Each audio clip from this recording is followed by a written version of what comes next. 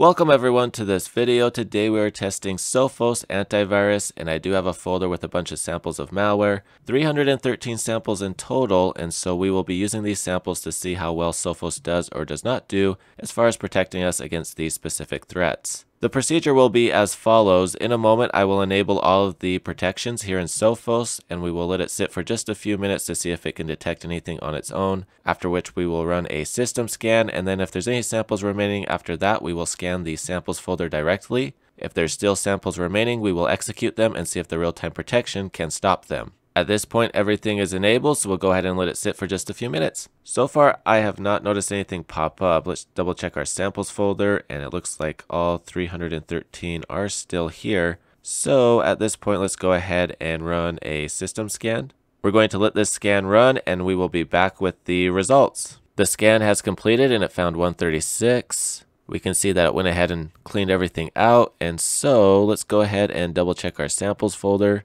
We can see that we are down to 59, and it looks like it just removed one because now we're down to 58. Let's go ahead and do a direct scan.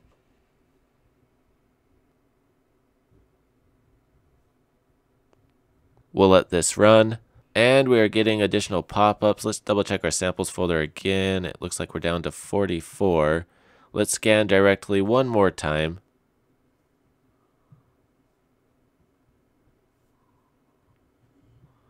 And it looks like that found an additional threat. Let's see what we're at now. We're at 43.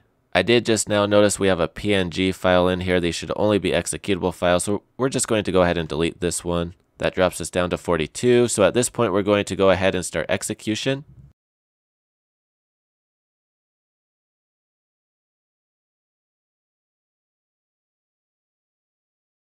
After execution, it did remove all of the samples, and so at this point we're going to go ahead and restart the computer and run some second opinion scans. After restart, I ran a scan with Malwarebytes, which came back clean, no results detected. I ran another scan with MZSoft, which came back clean, no results detected. Those are the results, and you can take them and draw your own conclusions, but that's everything for this video. If you have any comments or questions, please post them down below. If you like this video, please give it a thumbs up and please consider sharing it. And if you would like to support the channel, go ahead and hit that join button, the subscribe button, and that bell notification icon to get notifications on future videos. Thank you very much for watching. Hope you have a great day.